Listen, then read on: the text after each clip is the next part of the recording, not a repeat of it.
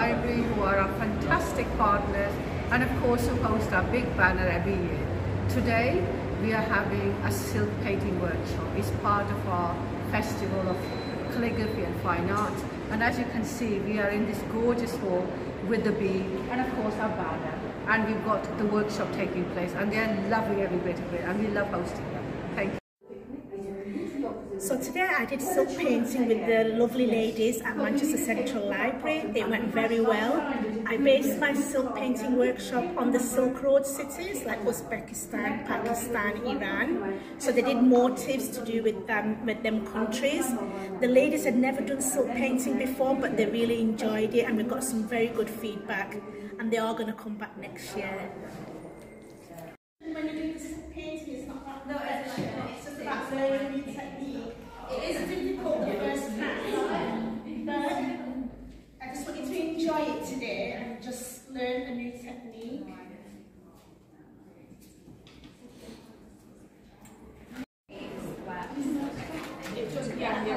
What I made is when you put the costume on, you can always do it.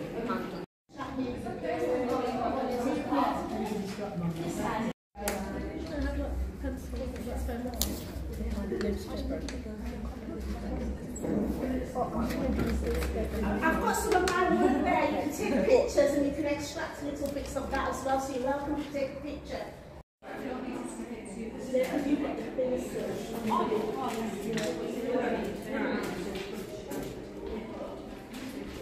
Start here, then you go up. You end up smudging it and you'll find all the line on here. Also, I've seen some people that work like that and you'll get really wobbly lines. So I always do, I lean my hand so it doesn't shake. And what you do, you press and you drag it at the same time. It's a bit like henna painting. Has anybody done henna painting? So I'm just going to start with something simple, maybe a flower. So you need the thickness to be about that much. Sorry, a big blob came out. Just always make sure you do a little bit there, it's okay.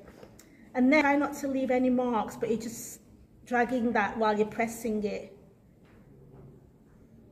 If you leave gaps, what happens when you put your paint in, it just bleeds. It's very, very absorbent and it just runs. That's why you have this.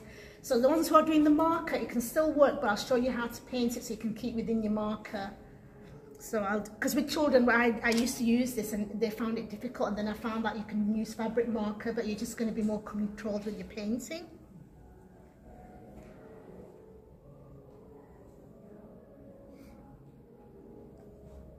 If you do it too thin, what will happen, it'll just run over. So like I said, you need to have it a little bit of a relief. So, because some people, what they do is they just think it's like drawing, and then they just kind of do that and it'll just run over. So you need a little bit of it, you know, sticking up, like a bit of a relief.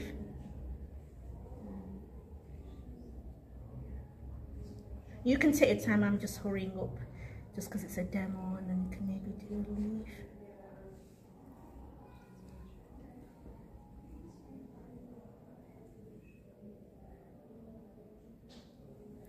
And then later, extra details, or you might want to put dots. You can always do that right at the end when you've done your painting. So. Right, let's do the quick stems and then So you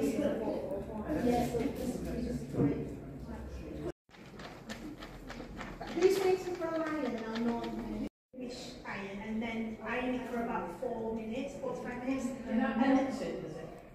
and that will just fix the colours. Can you get it?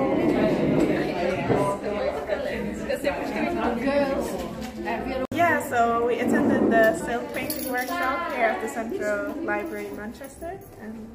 And this is what we made thanks to the brilliant teaching of Aysha, and it was really nice, really relaxing, beautiful sunny day, beautiful people.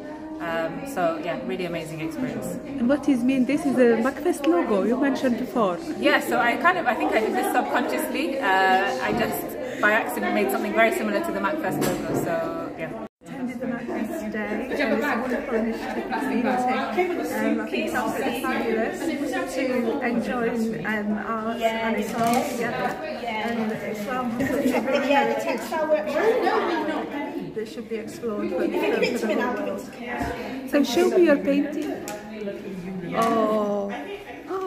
really nice. Thank you.